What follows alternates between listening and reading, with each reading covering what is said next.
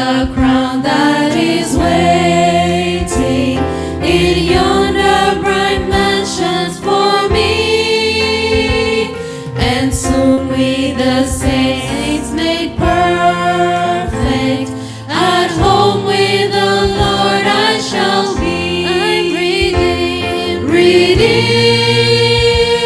redeemed, redeemed by the blood of the Lamb, redeemed, redeemed, His child and forever I am. I'm redeemed, redeemed,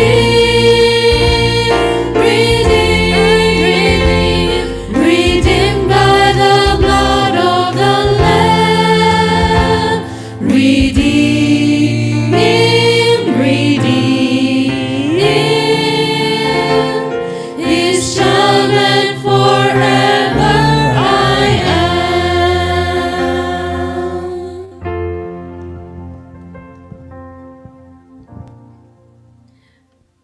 All right, we're gonna do one more song.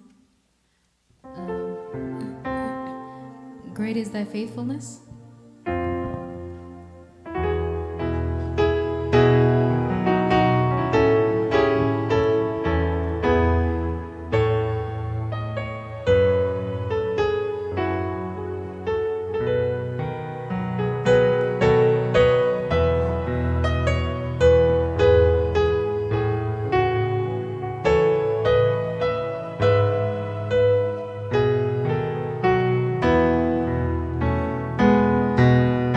Great is thy faithfulness, O God my Father. There is no shadow of turning with thee. Thou changest not, thy compassions they fail not. As thou hast been, thou forever will be. Great is thy faithfulness, great is thy faithfulness. Morning by morning, new mercies I see. All I have needed, thy hands have provided. Great is thy faithfulness, Lord, unto me.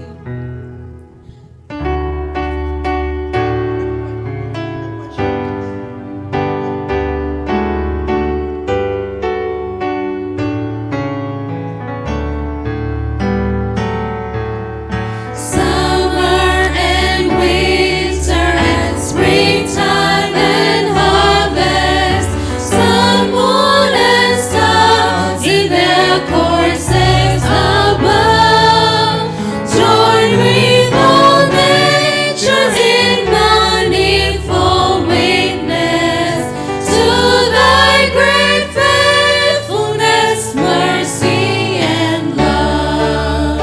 Great is thy faithfulness, great is thy faithfulness. Morning by morning, new mercies I see. All I have needed, thy hand hath provided. Great is thy faithfulness, Lord, unto me. Pardon for sin and a peace that endureth, thy own dear presence to cheer and to guide, strength for today and bright hope for tomorrow. Blessings all mine with 10,000s beside. Great is thy faithfulness, great is thy faithfulness. Morning by morning, new mercies I see. All I have needed, thy hand hath provided.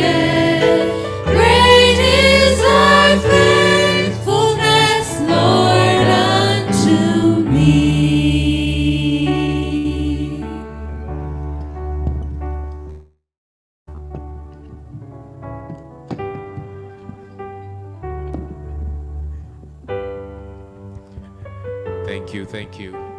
Happy Sabbath, everyone. It's a blessing to be here today. And I have a request for us. Is that okay? Do all the men want to stand up first or the ladies first? Who wants to stand up first? The ladies? Okay, interesting. The lady, okay, Rosemary stood. So, okay, the ladies are ladies, are you able to help me stand for all the ladies to stand? Is that okay? Okay, good. What about the men? The men can stand as well? Okay, sounds good. So here's a favor to ask. Is it okay for all of us to actually move over here? We can do that? Just move this way over here. That'll be much more exciting. So that we can actually be together. And anybody else walking through the door, CK, welcome. Anybody else, keep on coming in this way. All right, so move this way. Ruth, don't go that way. This is the direction. This way, making a turnaround is a good idea. Yeah. CK, we're moving everybody this way. That's what's happening. That's why they're standing. Actually, they're waiting for you. You're punishing them right now. The sooner you get here, the sooner they sit, you see? All right, all right. I really pray and hope that the rest of the saints, wherever they are, they will not be as delayed, but will be here so that we can be blessed together. But because Pastor Klein is on also a tight schedule, we want to be sure we begin on time. Now, are you okay to sit now? Ah, beautiful. I love that. You know, we talked about sometimes how we live our lives, and not just to live our life for ourselves. There is a blessing when we get to share what we know about Christ with others. And so I am grateful that Elder Kleinist has agreed to come to speak on this subject of living an evangelistic life, how we can live our lives so that we can have those practical relationships that we get to build. And I'm praying that for those of us who are here, those who will be coming later, we can get to grow in this so that in our district we can be very focused on growing and not just saying, hey, we had a good time at church. We need to find a way to tell somebody, you need to come and be a part of this. You know, that's something we need to do. Pastor Kleinist, I am grateful for your willingness to come. And we want to say a prayer with you and for you so that God may guide you as you do this for us.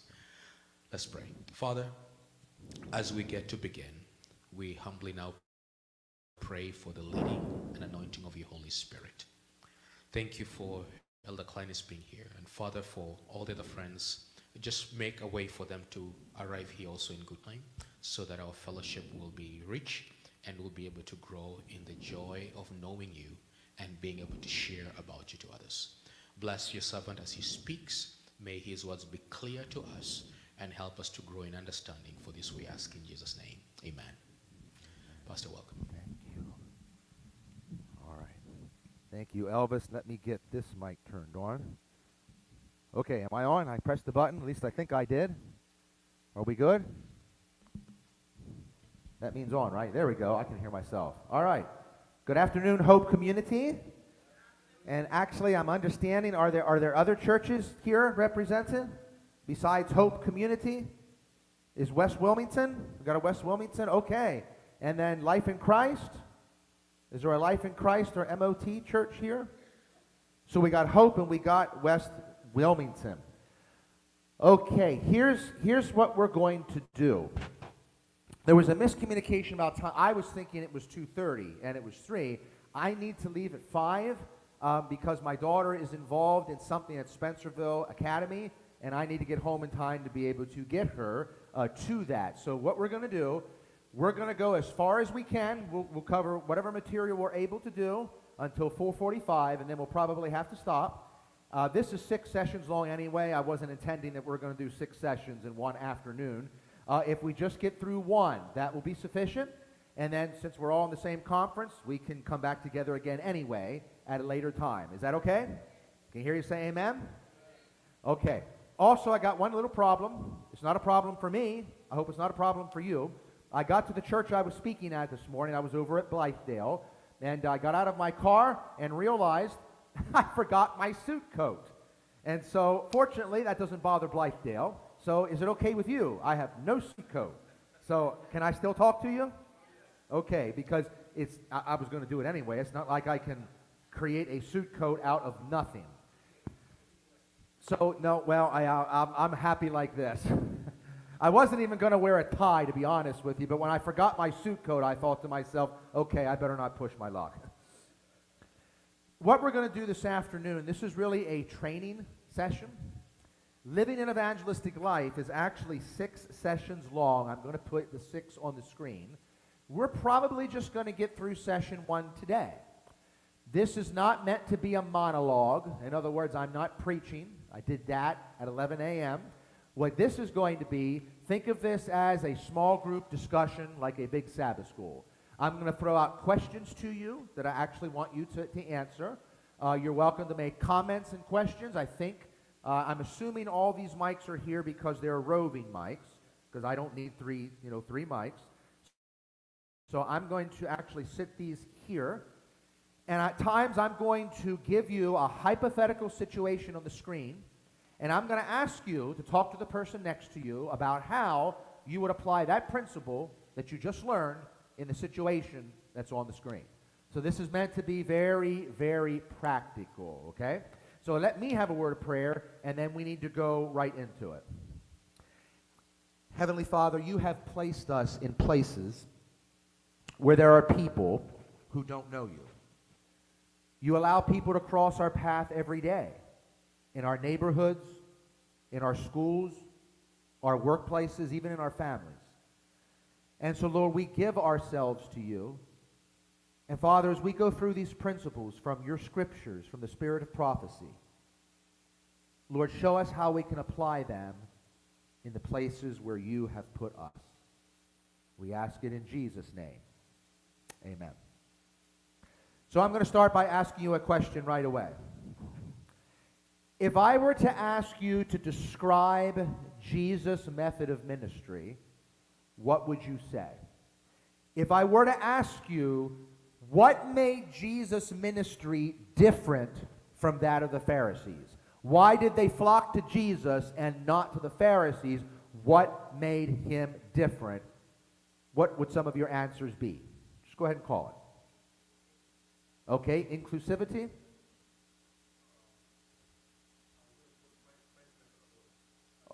That's fine. I'm going to quote it next, but that's okay.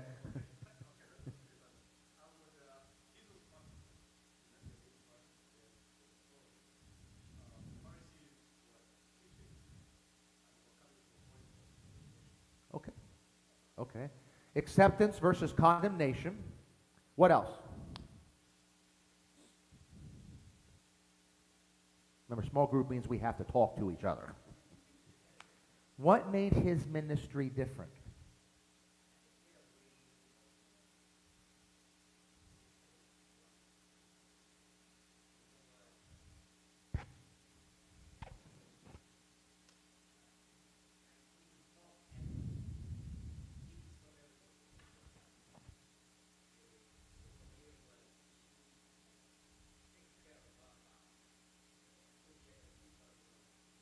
Okay. Can you give me some examples? Yes.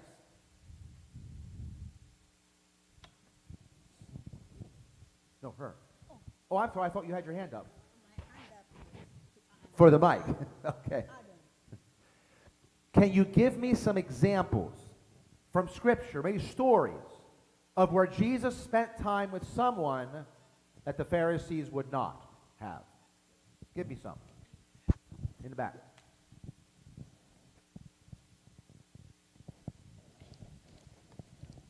Hello? Oh, just talk loud. At the well with the water. Say it again. The woman at the well. The woman at the well. Actually, that's what I preached on this morning. Very good. And any other stories? Mary Magdalene. Mary Magdalene. Others should come to your mind. I can think The of one. lepers. Lazarus. Okay. Okay. What were you going to say? I said the lepers. The lepers. Mhm. I'm thinking Tax of collectors. one. Tax Yes, collectors. that's what I was thinking of. Zacchaeus. Because the Pharisees would never have been found dead in the house of a tax collector. All of these are the things that made Jesus' ministry different. So now, I'm going to put on the screen how Ellen White describes Jesus' way of reaching people in 3 simple sentences. This is what she writes. Christ's method alone will give true success in reaching the people. The Savior mingled with men as one who desired their good. He showed his sympathy for them, ministered to their needs, and won their confidence. Then he bade them follow me. She describes Jesus' way of doing ministry in 5 different ways, 5 steps. Can you name those steps for me? And it should be easy because I color-coded them. So what is it? Step number 1. Mingled with people, showed his sympathy for them, ministered to their needs, won their confidence. Then what? He bade them follow me. So let's put all 5 of them on the screen, okay? This is what she lists. And they are all good things. But the problem is, many times in our churches, we go right to step number 5 without doing the first 4. And we wonder why we don't get the results that we are hoping for. So now I'm going to throw out to you a question. Now there's no right or wrong answer to it. This is strictly an opinion question. Of those 5 steps that are listed on the screen, in your opinion, which one do you think we struggle with the most as a church? Which of those 5? And again, this is just opinion. You can pick any of the 5 that you want. Which one do you think we struggle with the most? Mingle with men. Okay, I hear a mingling with men. Show sympathy. Anybody else? Ministering to their needs. So far we have the first 3. In fact, let's take a vote. How many would say we struggle with the first one, mingling with people? Let me see your hand. Okay, how many would say we struggle with the second one, showing sympathy? All right, how about number 3, ministering to their needs? Okay, hands are all up. Number 4, winning confidence and friendship.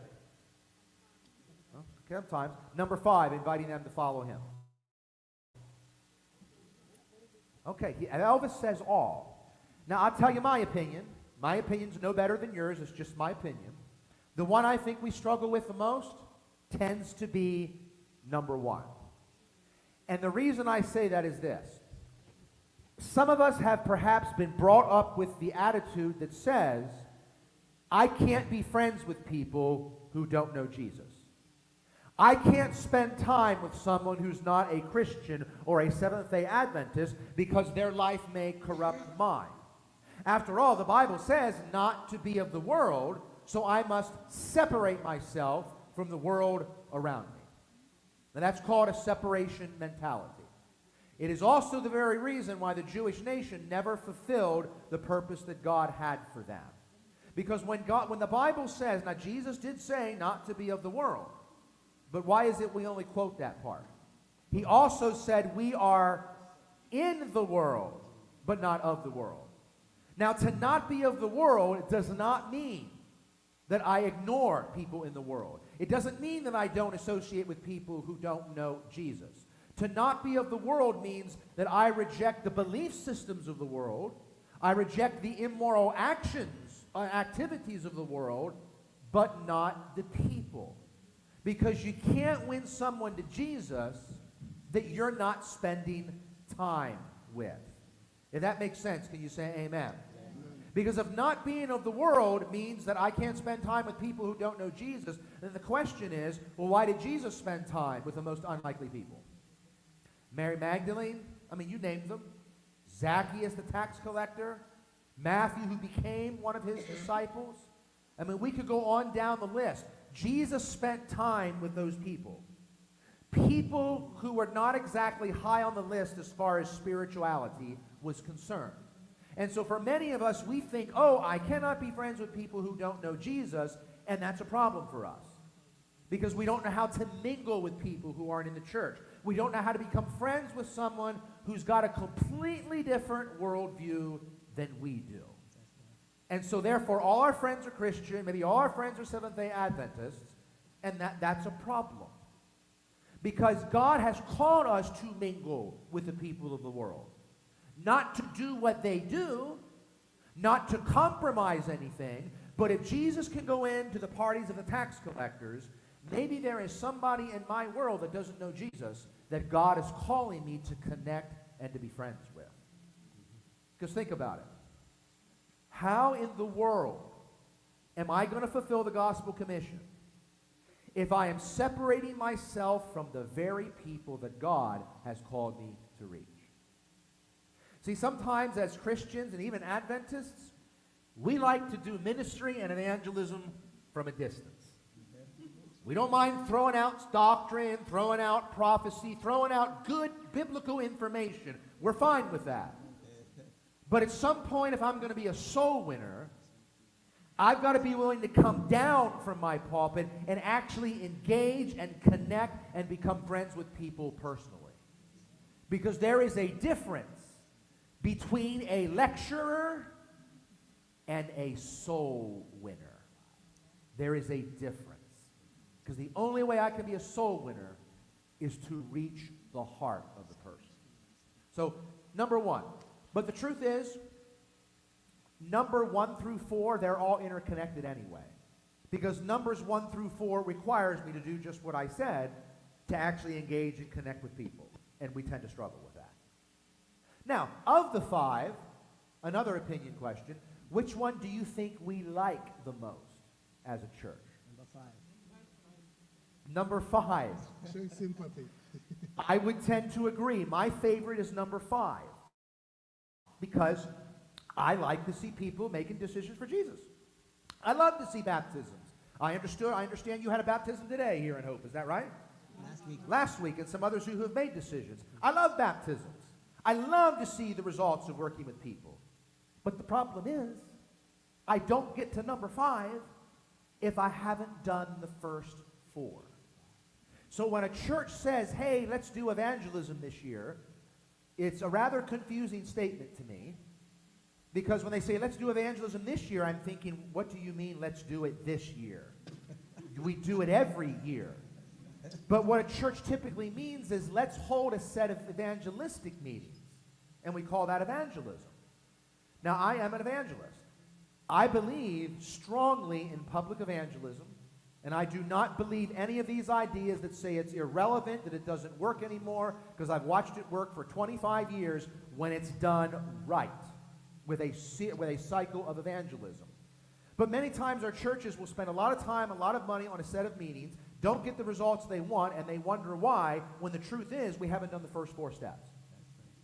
The real question is not what am I doing during the 4 weeks of an evangelistic series, but what have I been doing the other 48 weeks out of the year? Do I have a cycle? Do I have ministries where I'm building relationships with the community? Do I have Bible studies going? Are we connecting with people and building an interest list? Because if I'm not doing that, I have no one to invite to the evangelistic meetings, so of course I'm not going to get the results. Higher cycle. Does that make sense? And she basically describes it with these 5 steps. So with that, let me give you an example, this idea of mingling with people. Because this is so basic that really, do you know that the first step of soul winning is the same in every culture, every language group, every people, every country around the world? It is no different in any culture. The first step is always, always, always the same. And guess what that first step is? Friendship, connecting with people. After the friendship, the methods may change in different cultures and different countries, but the first step is the same. Because you will never win someone to Jesus who doesn't trust you first. And the only way to gain trust is, guess what? You've got to spend time with people. It's the science of soul winning. So let me give you a hypothetical situation. Oh, by the way, those 5 things that are listed on the screen, I'm going to ask you a trick question. You're going to think this is a trick question. And the truth it is a trick question. All those things listed on the screen, could you call those things evangelism? Yes or no? Yes. I'm hearing 2 different answers. I heard yes. I heard no. Let's take a vote. How many say, I think they could, yes, they could be evangelism. Okay, how many people say, no, I don't know if I'd call that evangelism? Let me see a hand. Okay, we got both sides. The truth of the matter is, yes, you could call those things evangelism if You're doing it from the purpose of being able to build a friendship with someone that doesn't know Jesus. You could call that evangelism. Because evangelism isn't just holding meetings. That's a part of it, the part that I like, but it's not the only part. So, to give an example of how we sometimes struggle, I want you to pretend that your neighbor has come to you and said, hey, I want to invite you to my backyard tomorrow. We're going to have a neighborhood barbecue in my yard, and I want to invite you to come. If we're brutally honest with each other, as a Seventh-day Adventist, what's the first thing that goes through my mind? Come on, we got to be honest to learn.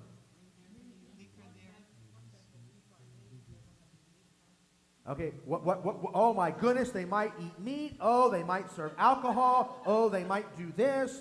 That's the first thing that goes through our minds. And then maybe because of that, we choose not to go, and we miss the opportunity that God is giving us to connect with our neighbors. Now, is it possible they might serve food that you don't eat? That's possible.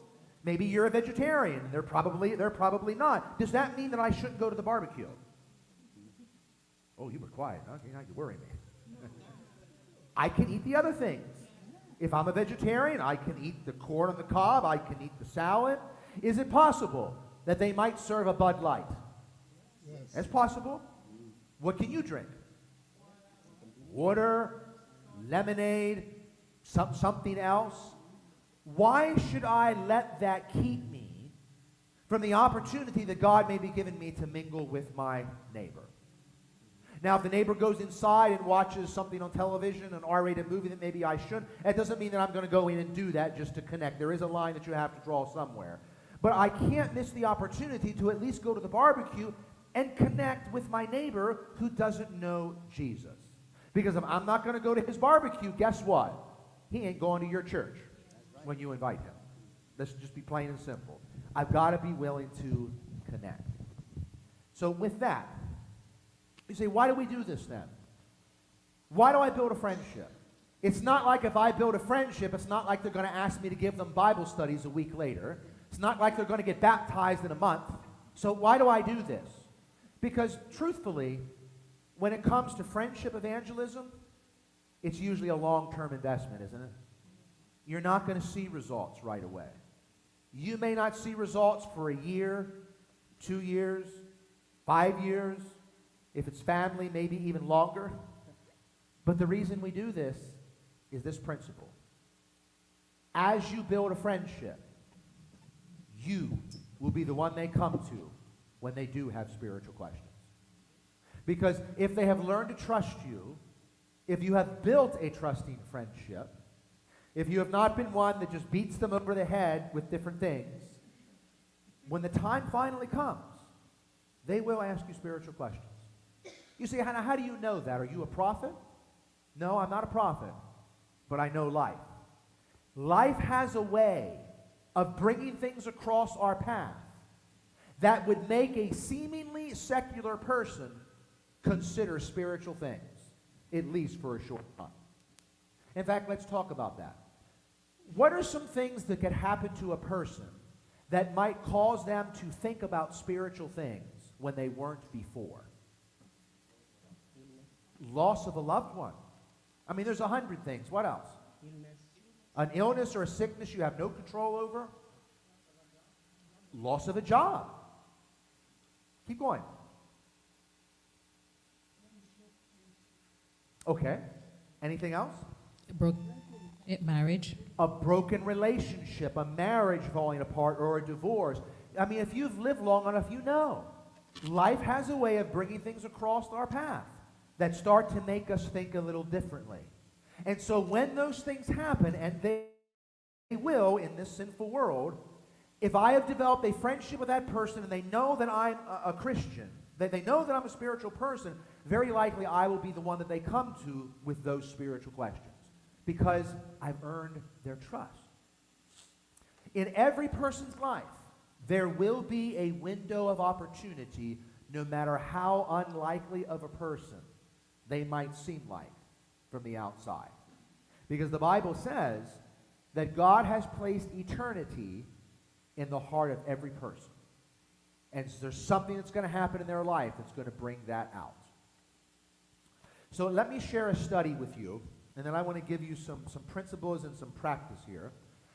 I want to share a study with you that, to me, underscores the importance of friendship, connecting with people in this first step.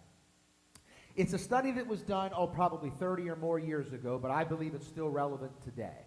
And in this study, at Andrews University, they studied 3 groups of people. The first group were those who came into the church and quickly dropped out. And unfortunately, we've probably all seen that happen. The second group were those who never made a decision.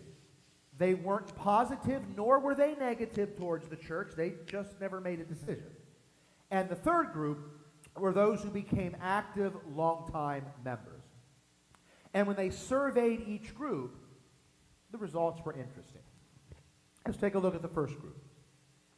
This was the group that came in and quickly dropped out. They discovered that 71% of that group was approached with the truth by someone exerting what? Pressure. Someone exerting pressure. Now, let me throw out to you, why do you think that pressured decisions don't usually last? No choice? It wasn't their choice? The what? The pressure is for a moment. It's not permanent. I mean, think about it. How do people normally respond to pressure? There are about 2 or 3 ways that people respond to pressure. What is it? Hi, Keem. How do people respond to pressure? Okay, they give in or give up. In other words, they get as far away from you as they can, or they fight back. Think of a time when you experience pressure, even in the secular world. Do you enjoy being pressured by people? No. Do you love to spend time with someone who pressures you? No. Of course not. So why in the world would we think it's any different in the religious world?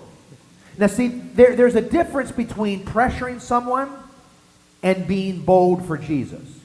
I can be bold and ask the bold question.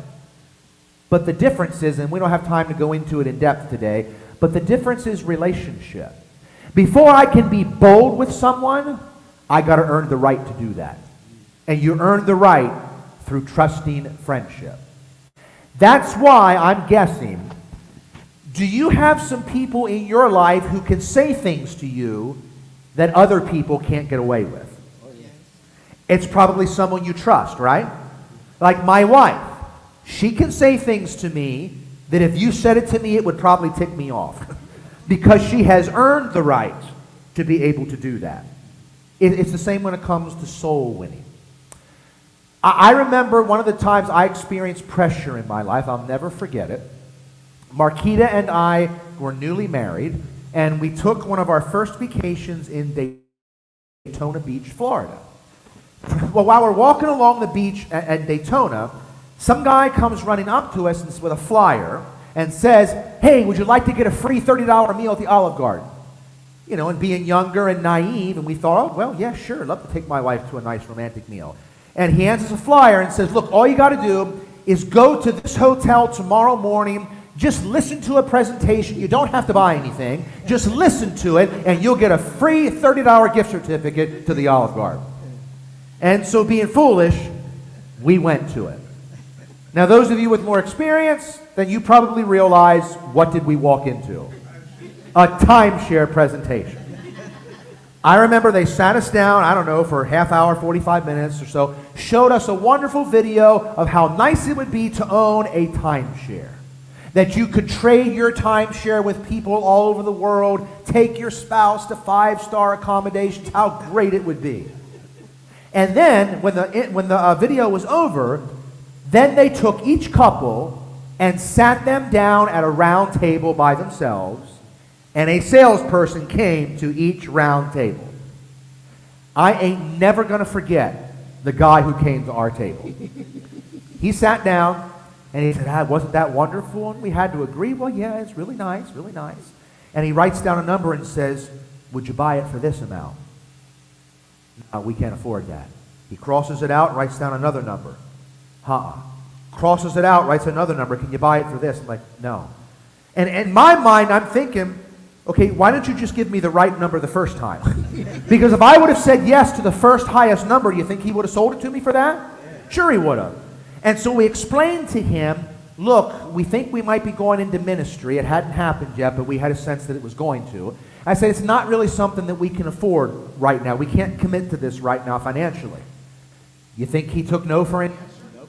He did not. In fact, he kept going on and pressing us, and then finally, when he wasn't getting anywhere, he used the shame tactic. Now, you know what I mean when I say the shame tactic? This is what he says to me. He looks at me. He looks at me and says, so where do you have your wife staying now? Where are you and your wife staying? Now, I don't remember exactly where we were. It was like the Days Inn. It certainly wasn't a 5-star accommodation. Hey, it's what we could afford then, you know? So I say, we're at the Days Inn. And he looks at me and he says, wouldn't you like to be able to take your wife to these 5-star accommodations instead of the dump where you have her now? That's what he said to me. And he is insinuating that I can't provide nice things for my newly wedded wife. Now, I'm going to be honest with you. On the outside, I'm a Christian.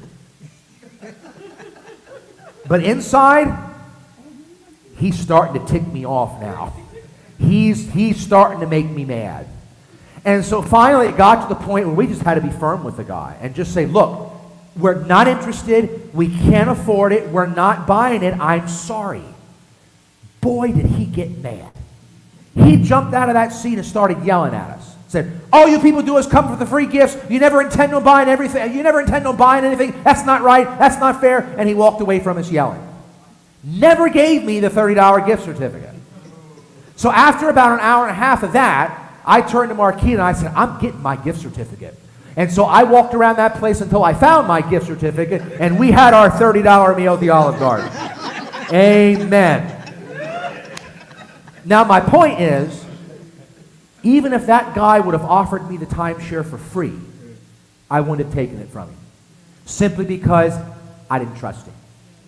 And the fact that he didn't bother to build a relationship, he didn't ask questions about our, he just had one thing in mind, and that was to sell it and make a buck. And I knew that.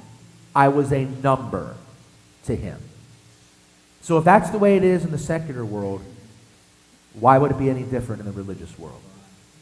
See, if I'm having to pressure someone, that usually means I'm not doing something else. If I'm pressuring them, what am I not doing? Probably building the relationship, seeking to connect with the person.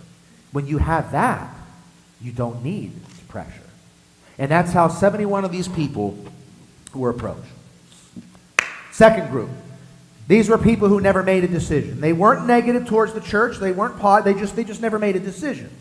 They didn't have an attitude with the church. They didn't have anything against it. They just never made a decision. And when they surveyed this group, they discovered that 84% of them were approached by someone who just presented them with information, the right information. You follow me what I'm saying? Basically, the attitude was, okay, here's the truth. Here's the 28 fundamental beliefs. If you believe it, that's great. That's wonderful. If you don't believe it, well, I told you the truth. The blood's off my hands.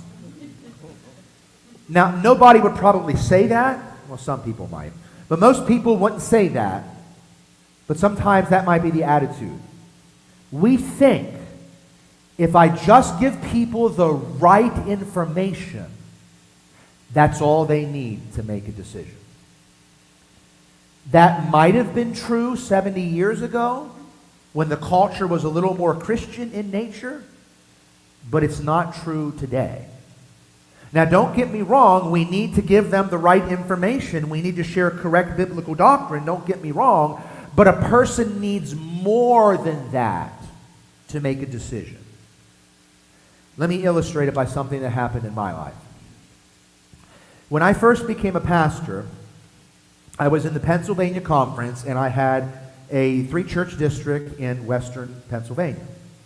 Well, one of the churches that I was given closed 2 months after I got there. Isn't that real good for a resume? But basically, I inherited a church that just refused to worship with each other. I'm not going to go into detail. They just refused to worship with each other. And the president asked them, look, I'm giving you a date where we're going to come together as a church, and we're going to work this out. If you don't come together, we can't keep your church. There's nothing we can do. Amazingly, they did not come together, even though they knew they were going to lose their church, so they lost their church. Bottom line is, then the church wanted to add another church to my district. And so very early on, when I started going to this church, I met a couple.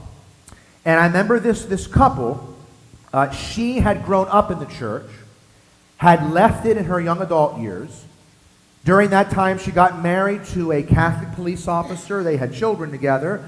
And so now she was sensing a need to come back to church. And so she was coming to church, and her husband came with her along with their kids. And so eventually I started having Bible studies with the Catholic police officer because he was very open. And it's interesting. As we were studying together, he was accepting everything. There was just one thing he was having a little problem with. And it's not the doctrine you would normally think. You want to guess which one it is? There was just one he was having a problem with. Take a guess. Not drinking. What is it? Not drinking. You heard this story before, didn't you? No. Did you hear this story before in one of my things? Nobody ever gets it on the first guess. He's got it right. It was alcohol. And you know what shocked me? He didn't drink. He didn't drink anyway. Like, why is he having a problem with this? He doesn't drink.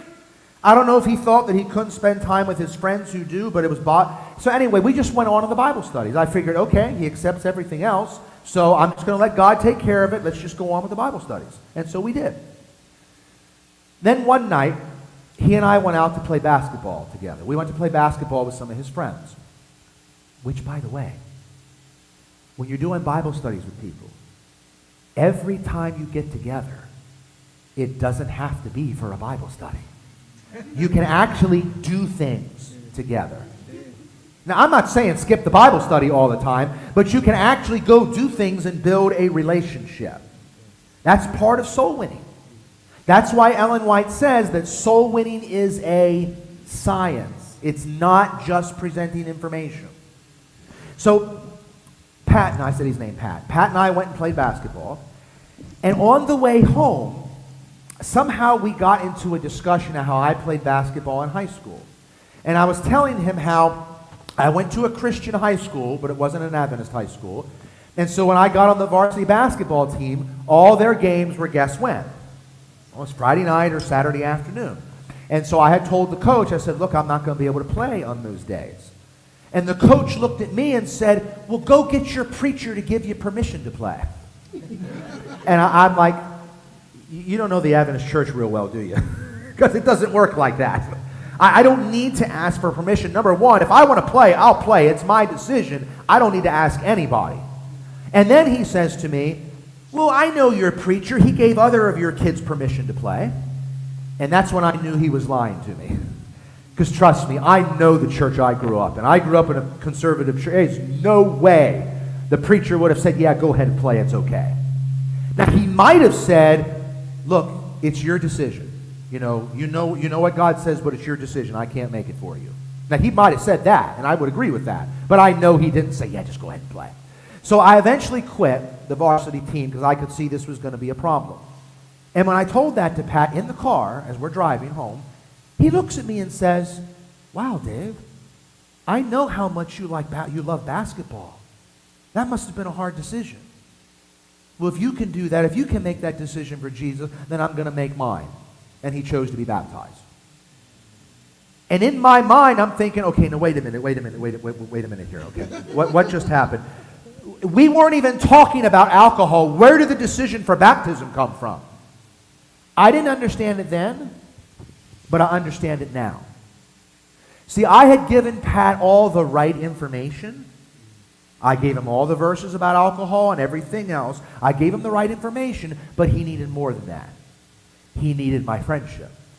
He needed me to spend time with him. He needed me to share my story with him. He needed to hear bits and pieces of my testimony. And so when we get involved in a person's life, that's what got him over the hump to actually making the decision for Jesus.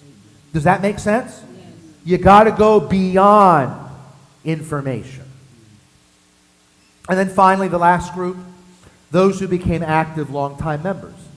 Not surprisingly, when they were interviewed, 94% were approached by someone who dialogued with them, showed an interest in them, and gave them what? Friendship. That is one of the biggest parts of soul winning, is connecting with people. That is why you can have someone who's got a PhD from the seminary, has everything up here, but they can't win a soul to Jesus because they don't know how to connect with the heart. And you can have someone who barely has an 8th grade education, and they've won 50 people to Jesus because they know how to connect with somebody's heart. So let me share 3 principles with you, and you're going to apply some of these. Number 1, the 3 big principles of personal evangelism: agree with people how often? Whenever you can. Now, isn't that interesting? Evangelism, page 141. Agree with the people on every point where you can consistently do so. Let them see you love their souls and you want to be in harmony with them as far as possible. Now, does she say to agree with error? She didn't say that. She said agree on every point where what? Where you're able to do so. So in other words, don't start with differences. Start with what? What you have in common. Because if you start with differences, what's going to happen? The wall is going to go up. How much time do you enjoy spending with someone who always tells you where you're wrong? You don't. We avoid people like that. And so this is a change of paradigm for some of us. Because for some of us, our paradigm of evangelism is, oh, I got to throw out verses and I got to show them where they're wrong. I got to show them what truth is. But she actually says, start with what you have in common. Start with what you can agree on so you can build trust and you can build a friendship. That's the science of soul winning. If that makes sense, can you say amen? Now, there are times where you don't have control. Someone may directly ask you a question. Well, why don't you go to church on Sunday? Why do you go on Sabbath? Well, you can't really avoid that. Someone is giving you a question. So you answer the question. But when it's within your control, she says start with what you have in common and agree with people as much as you can do so. And when I'm doing an evangelistic meeting, and maybe someone comes to me early on and they have a question, and they say something to me that I know is not correct. You know, maybe it's only the 4th night, and someone comes up and talks to me about how their loved one died and they're so glad they're in heaven. Do you think I stop right there on night number 4 and say, ma'am, let me correct you on something? No, because I'm still building the friendship. You just simply listen and you smile. Because I know that subject's going to come up a little bit later. They're not ready right now. This is a chance for me to connect. And I know that's hard for some of us, because for some of us, you got 1,000 verses going through your mind and you want to tell them this one and that one. Start with what you have in common. There is a reason. So now you're going to practice it, because I'm going to give you a hypothetical example. I'd like you to take 60 seconds and talk to the person around you. And I would like you to pretend that your Baptist friend has just said to you, oh, I can't wait for the rapture to happen. And what they mean by that is, a secret rapture where you're snatched away and then, planes crash and buses crash because people were snatched away and there's 7 years of tribulation. Obviously, as Adventists, we don't believe it that way. But what is something you can say here that starts with what you have in common, what you can agree on? I'm going to give you 60 seconds to talk about this. I know it's going to be hard for some of us because you're thinking, okay, all those verses about, Jesus coming, the lightning flashes across the sky, all those things are going to cross your mind. Refrain from it. What is something you can say that starts with what you have in common? You have 60 seconds.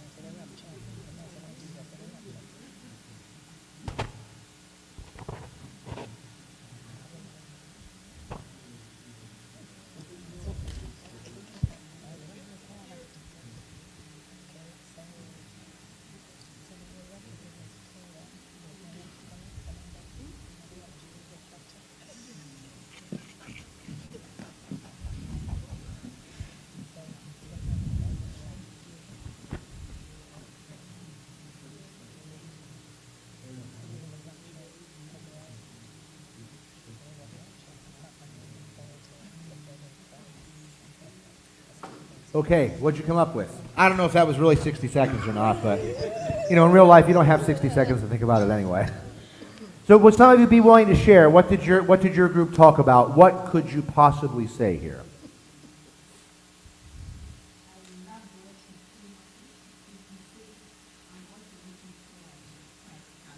Okay, I am also looking forward for the coming of Christ. Can he say that as a Seventh-day Adventist? Yeah. Is that agreeing with error? No, it's not agreeing with error. He's finding what they have in common. They're both looking forward to Jesus coming. You just think it happens in different ways. Okay, other hands I saw.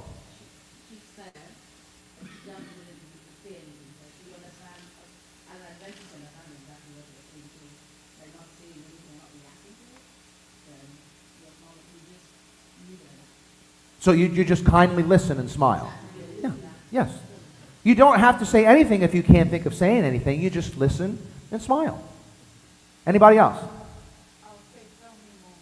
Tell me more. Okay, so you would listen. You would listen more. And that's important too, because listening is also a big part of soul winning. We think soul winning is talking. It's actually more about listening. Because if you don't listen, you don't know where they're coming from. You don't know how you can help them if I don't listen. Over here there were hands. Yes.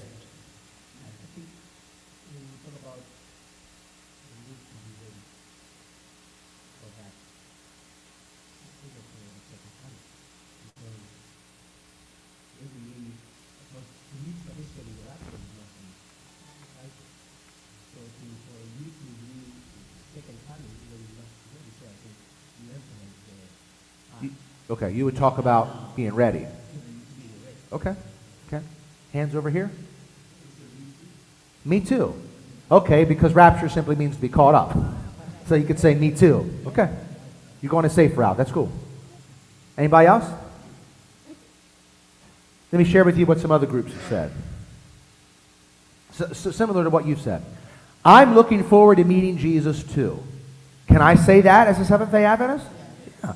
I'm looking forward to heaven as well. Or, yeah, I believe the end is very soon. Am I agreeing with error in any of those statements? No. I'm finding what we have in common. I'm starting with what we can agree upon. Does that make sense? All right, let's do another one. No, not that one. This one. Because someone always says to me, oh, that actually happened to me. Your friend says to you at a funeral, I'm so happy my husband is walking the streets of gold. What can you say that's not controversial, that actually starts with what you have in common?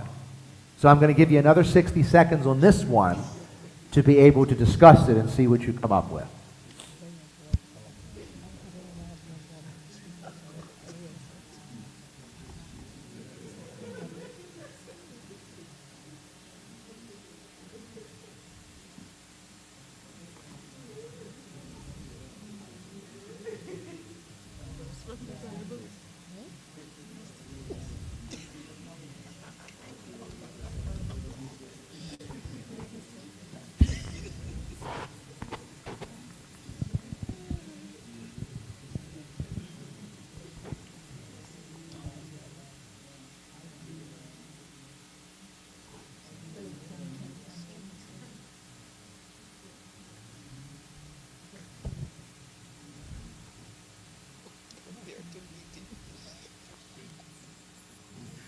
What? Y'all talking about this, right? Okay.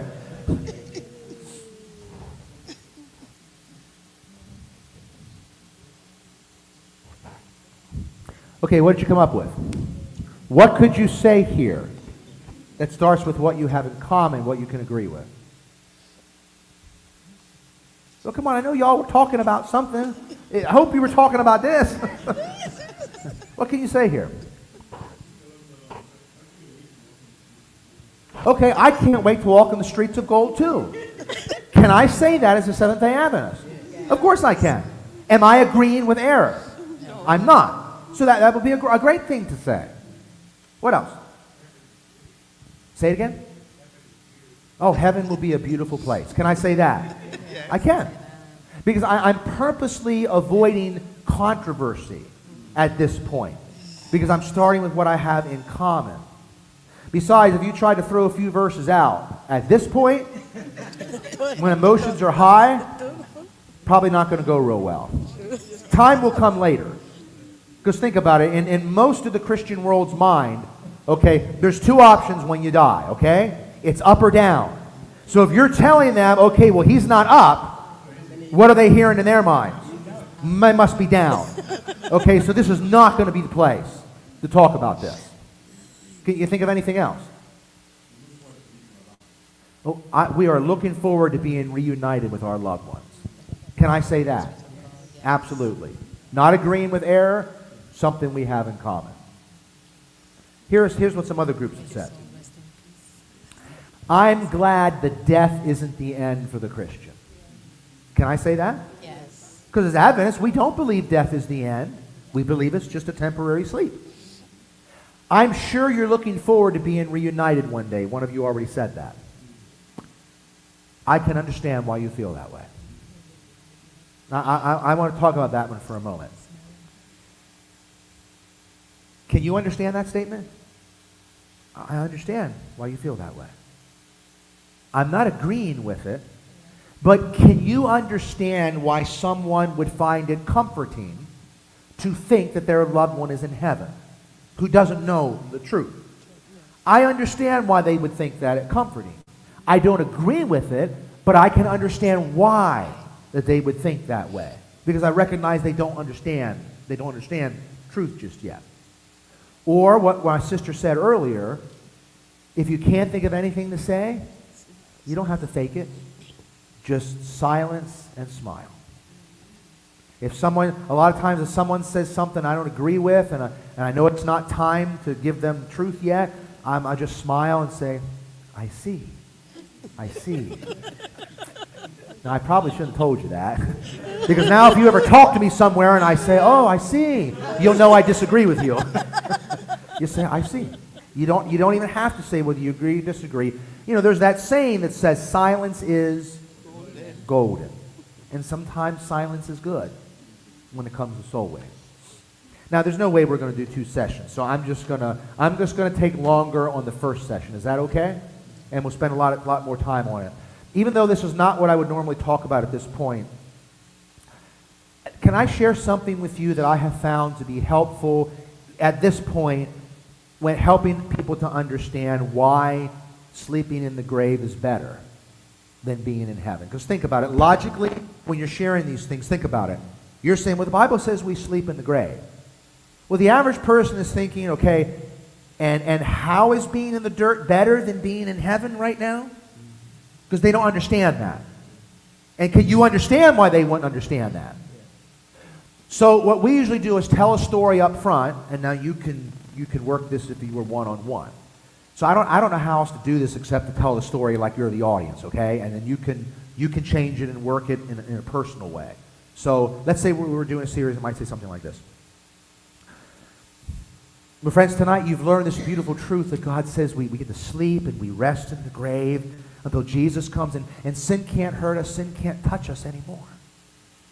But you might be thinking, but Pastor Dave, that takes my joy away. I always pictured my loved one as being up in heaven and looking down upon me with loving eyes, and now you're saying the Bible says that he's still in the grave. Pastor, that takes my joy away. I wish I hadn't come tonight. I wish I'd never heard this.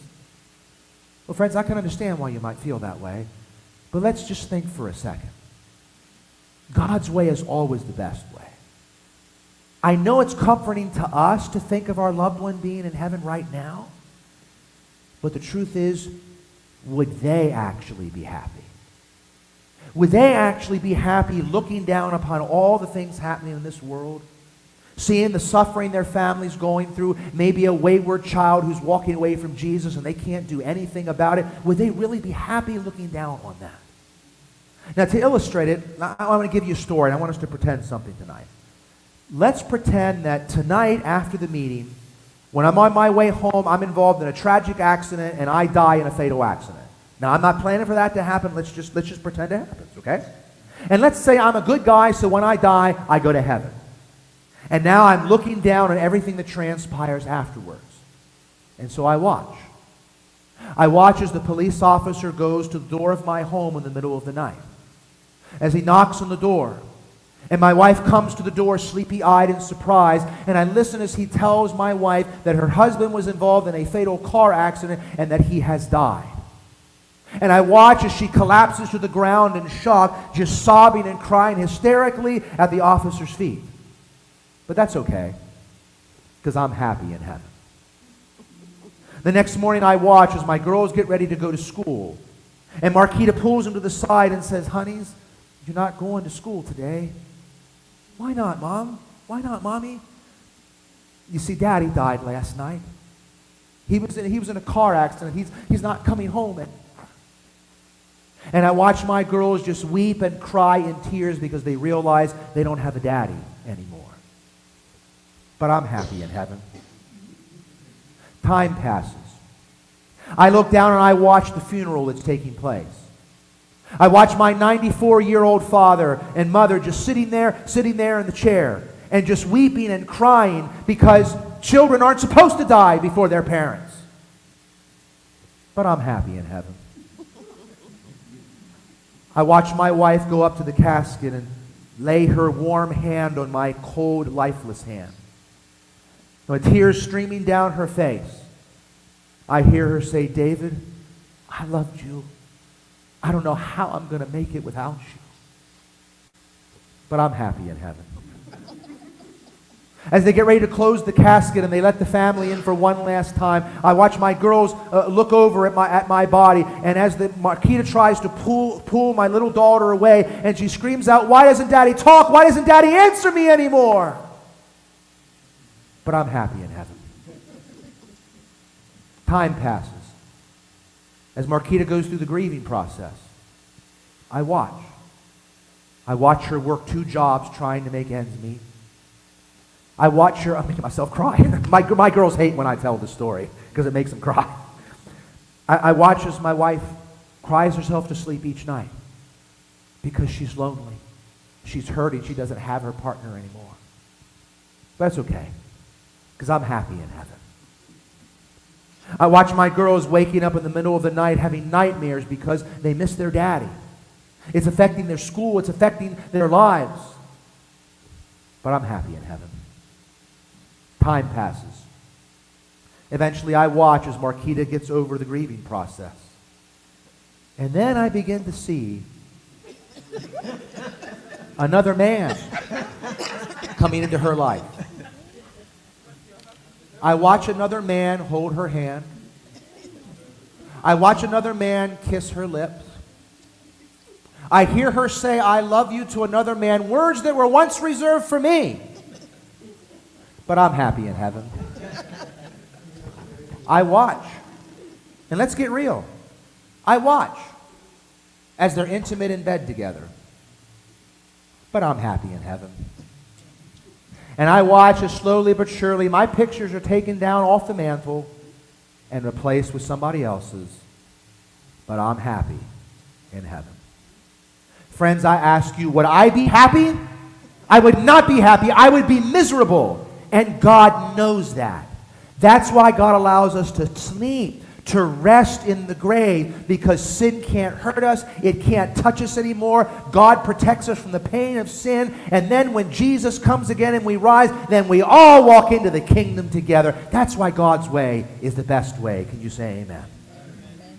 If you tell a story like that, even if it's just in a one-on-one conversation, when people hear that, it gives them a reason, helps them to understand, oh, that's why being in the grave is better. Do you follow what I'm saying? Yes. And of course, eventually then when they learn about spiritualism and things like that, that adds another component. But you got to give them a reason. You got to show them practically why God's way is better. Because on the surface, it does seem like being in heaven would be better on the surface. But you got to give practical stories. Now, that's not normally what I do here. That's only because we have extra time since we're just doing the first section. Okay, second one. Never criticize or condemn. Now, I know you're probably thinking, you know, I didn't need to drive all the way to a seminar to hear that one. That's kind of common sense. That's elementary.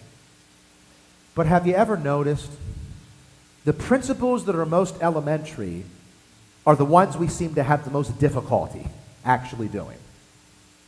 See, when it comes to someone I'm working with, criticism and condemnation never wins anybody.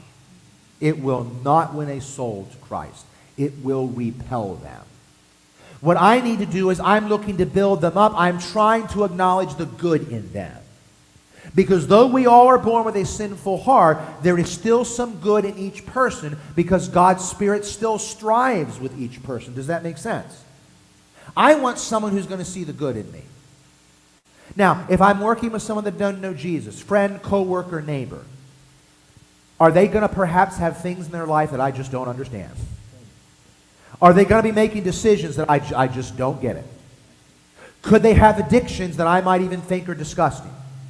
They could be killing themselves, hurting their family. There are going to be things I just don't understand. It doesn't make any sense to me. Why would this person do this? But see, that's what it means to work with someone. Because the truth is, how often does God look down on us and he wonders, why can't David see that? Why doesn't Elvis get it? Why doesn't Susie understand? God looks down on us, and with his ultimate patience, he still looks for the good in us. So I want to never criticize or condemn. Now, you may be saying, okay, but Pastor Dave, isn't there a time when you got to sit down and be straight with people? There is a time. But I'm talking about destructive criticism here. And destructive criticism is when you criticize without relationship. You haven't earned the right to do that.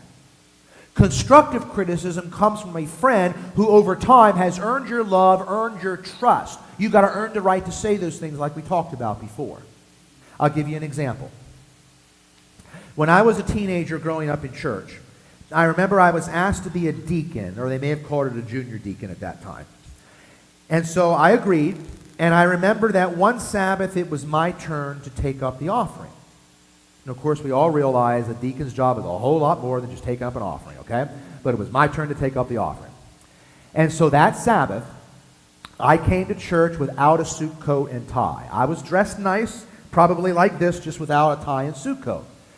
And after church, one of the dear old ladies of the church came up to me and said, David, I don't think it was very appropriate that you took up the offering without your tie and your suit coat on. I don't think that was a good idea.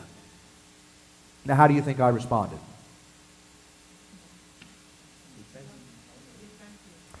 You would think I would have been upset, but I actually wasn't. You know why? Because this was a lady who had always taken an interest in my life. She always showed love for me. Whenever I would come to church, she'd say, I've been praying for you this week, David. How are you doing? She would say, how's school going for you?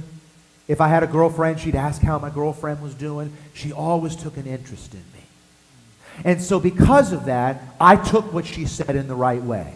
I didn't agree with her, but I wasn't offended because she earned the right to be able to say something like that. And she did it in a nice, loving way.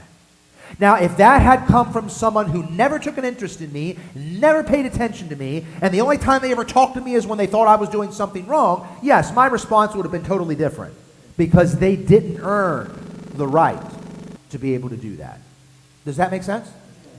So never criticize or condemn. So I love this quote. Not that quote, the one that's supposed to come up. This one. Your success will not depend so much upon your knowledge and accomplishments as upon your ability to find your way to the heart. Now that's the same thing as friendship. It's not upon your knowledge. It's not upon you've been in the church 50 years or you got all these verses and doctrines memorized. And don't get me wrong. It's important that we know why we believe what we believe and we should be able to defend it from the Bible. Don't get me wrong. But what she is saying is my success in soul winning isn't simply about the knowledge I have in my head. It's about finding your way to the heart. And you don't have to have a PhD to do that. You don't have to be a pastor to do that. You can be a simple, average, ordinary layperson, but you know how to connect with a person's heart. That is the key to being a soul winner for Jesus. And if you look at the Gospels, that's exactly what made Jesus' ministry successful. Because he went where the Pharisees went. They were preachers from a distance. Jesus ate in people's homes. He sat down with them by the mountainside, small groups by the seashore. He met someone at night. He walked along the way and answered questions and talked with people. He healed them and took them into his arms.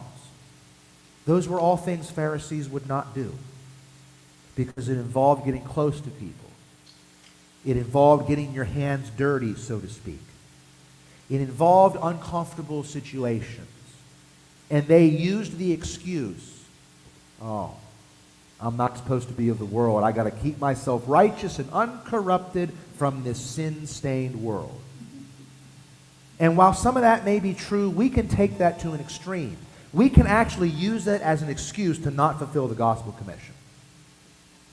You say, well, Pastor Dave, aren't there times the Bible does say be careful who your compatriots are and your associates? Well, of course, because there's a balance.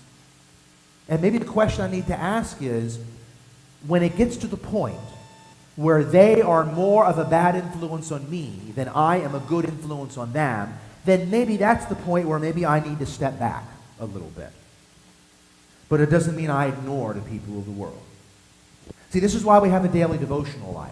Because that daily devotional life and spending time with Jesus each day, that's what strengthens me to be able to interact with the people of the world. But if I don't have that daily devotional life, then yes, I leave myself open to being influenced by wrong. Does that make sense? See, a soul winner spends time with Jesus every day. Because you're not going to win a soul by yourself.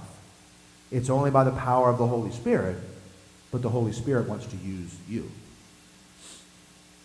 Principle number 3. Accept people where they are. That is probably the most misunderstood evangelistic principle in the church today. Because as soon as I put that up there, I guarantee you, there is somebody saying to themselves, oh, accept people where they are. Okay, so now everything goes. The standards are just out the door. We're just supposed to accept everything. Is that what that principle means? That's not what it means. It says accept people where they are. In other words, this is where Johnny is right now, okay? He's not where God wants him to be. He's making poor choices. I don't agree with his lifestyle and the things that he's doing, but I've got to accept this is where Johnny is right now. This is where I have to work with him. And I've got two choices. I can either say, well, I don't want nothing to do with any of that stuff, and we can all go the other way, and then how will Johnny ever come to know Jesus? Or I can say, okay, Lord, I don't agree with this stuff, but this is where he is right now. So I'm going to choose to be his friend, walk with him, and I'm going to pray and wait for you to do something in his life. But I'm going to be there. I can't do the stuff he does, but I'm at least going to be his friend, because this is where he is right now. Are you following me? See, we accept people where they are, but God doesn't want people to stay where they are. But I can't expect them to turn around before I'm willing to be friends and to engage with them. Does that make sense? Now, I'm going to love them in spite of who they are. I'm going to be their friend despite their bad habits, despite their addictions. Now, I'm not foolish. We live in a crazy world. We have things happening in the world today that weren't happening 10, 20 years ago. We have crazy stuff. So I'm not going to sit here and say that, yes, every situation is absolutely clearly black and white. There are some gray areas. There are some things that are confusing in this world. We will face situations where we're not sure what to do or how to handle it. And I don't have to go into details as to what those things are. I think we all realize we just live in a messed up world, and there are people that are just wanting to mess things up more. But you know,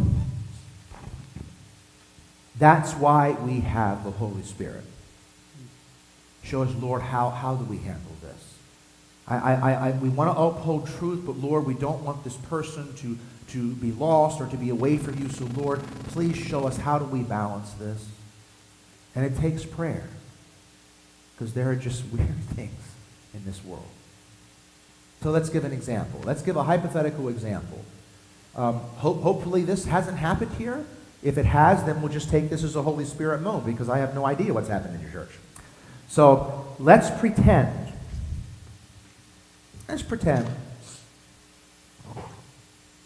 that there's a teenage girl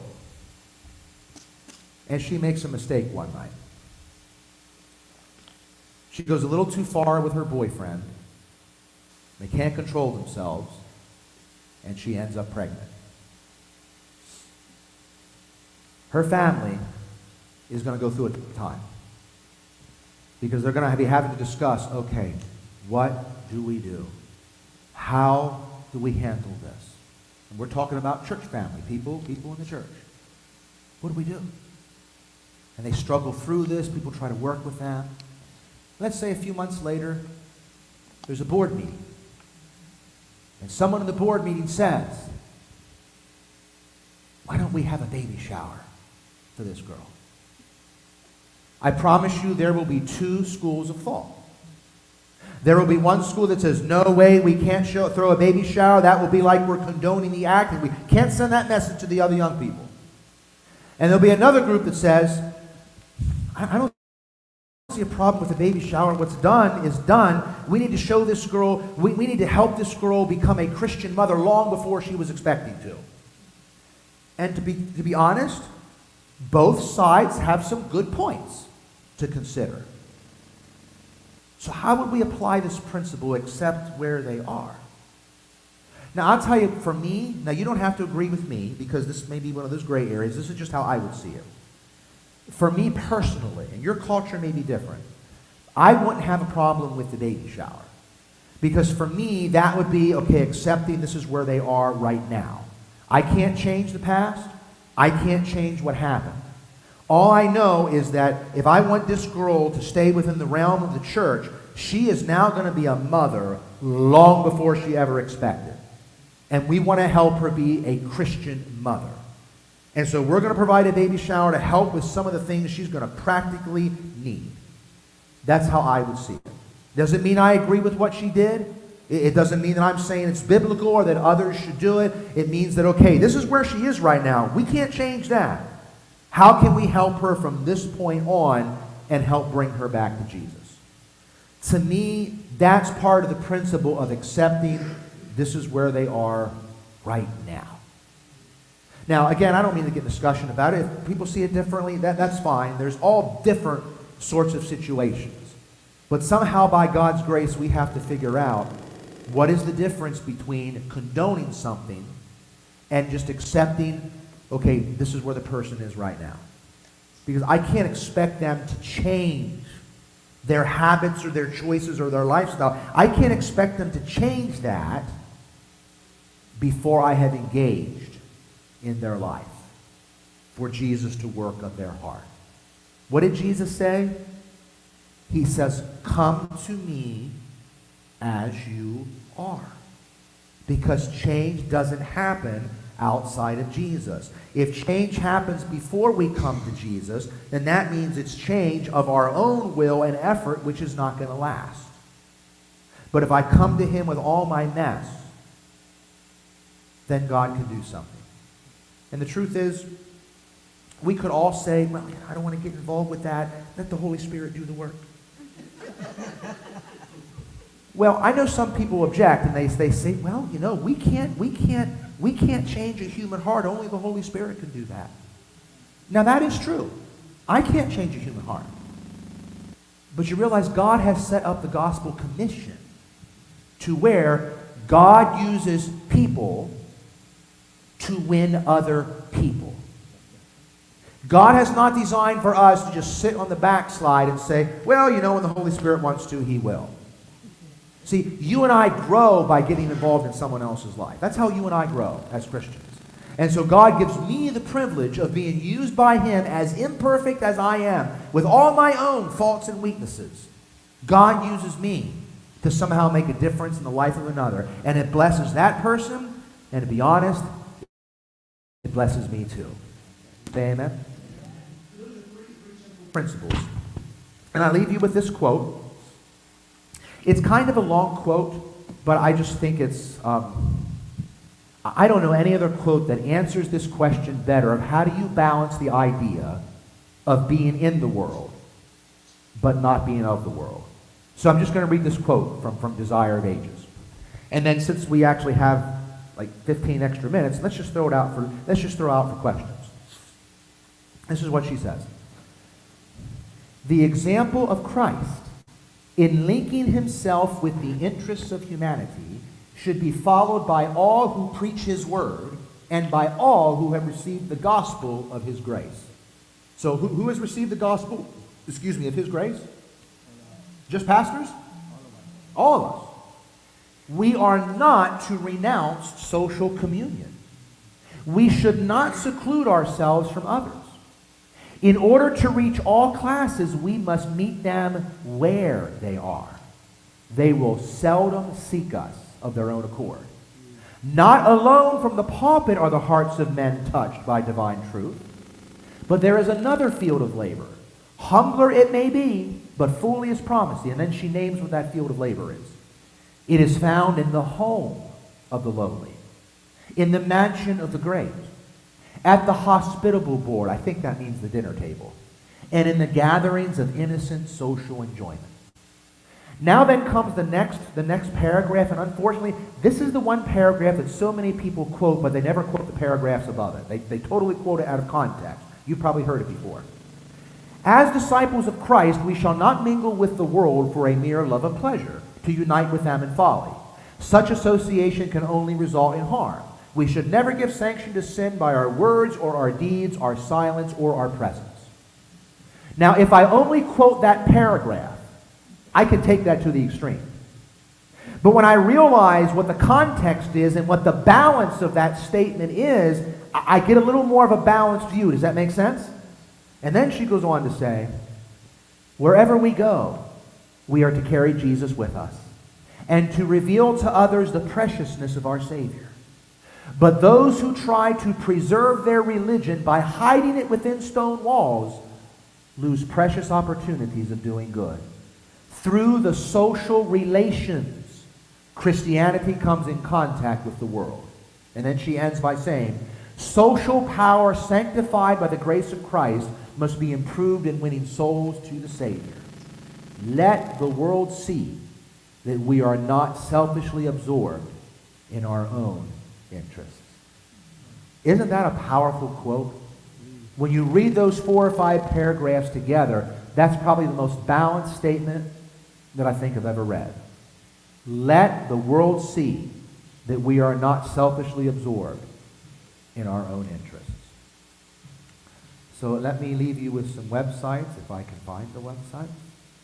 These are some websites with some other resources on it that you can look at, that you can